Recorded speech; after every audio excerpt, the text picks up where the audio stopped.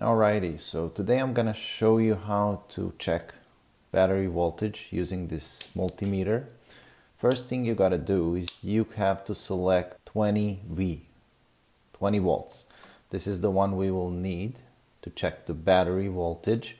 You have two sides, you have the red one and you have the black one. So what you have to do is you gotta take the battery and you're gonna connect the red one together with the plus side of the battery. Then you're gonna connect the black one with the negative side of the battery. And as we can see here, the reading says 1.3 volts. This is the charge of this battery. Okay, let's check the next one. This one says, let's see, connect the red to the plus, then the black one to the minus. And again, we are reading 1.33 volts.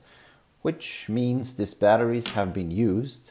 They are non-rechargeable batteries and they have been used. Now how about this one? Let's check this Panasonic battery.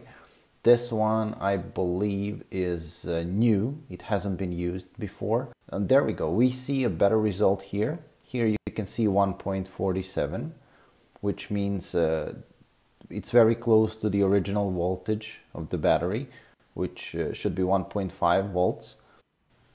As you can see, this Panasonic battery is alkaline battery and it is non-rechargeable.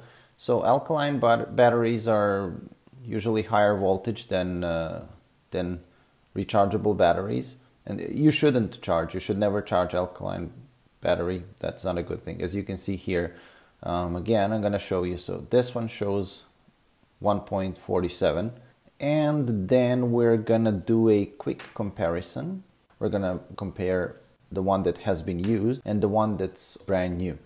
So the reading on the used one is 1.30 something and then the other one is almost 1.5 volts. Thank you for watching and have a nice day.